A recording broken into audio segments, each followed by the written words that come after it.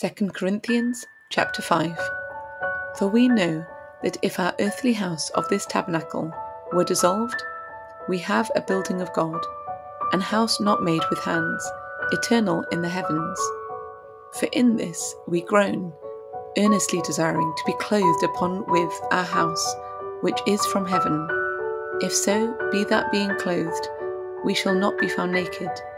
For we that are in this tabernacle do groan, being burdened, not for that we would be unclothed, but clothed upon, that mortality might be swallowed up of life.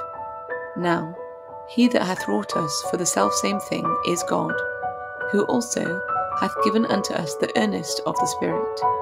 Therefore, we are always confident, knowing that, whilst we are at home in the body, we are absent from the Lord.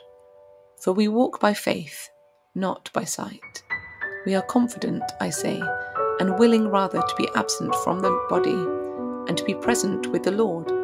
Wherefore, we labour, that whether present or absent, we may be accepted of him. For we must all appear before the judgment seat of Christ, that every one may receive the things done in his body, according to that he hath done, whether it be good or bad. Knowing therefore the terror of the Lord, we persuade men, but we are made manifest unto God, and I trust also are made manifest in your conscience. For we commend not ourselves again unto you, but give you occasion to glory on our behalf, that ye may have somewhat to answer them, which glory in appearance, and not in heart. For whether we be beside ourselves, it is to God, or whether we be sober, it is for your cause.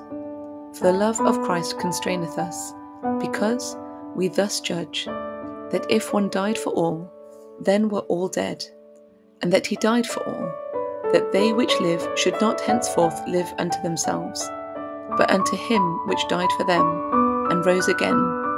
Wherefore, henceforth know we no man after the flesh. Yea, though we have known Christ after the flesh, yet now henceforth know we him no more. Therefore, if any man be in Christ, he is a new creature. Old things are passed away. Behold, all things are become new. And all things are of God, who hath reconciled us to himself by Jesus Christ, and hath given to us the ministry of reconciliation, to wit, that God was in Christ, reconciling the world unto himself, not imputing their trespasses unto them, and hath committed unto us the word of reconciliation.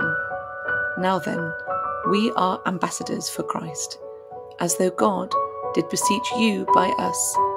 We pray you in Christ's stead, be ye reconciled to God. For he hath made him to be sin for us, who knew no sin, that we might be made the righteousness of God in him.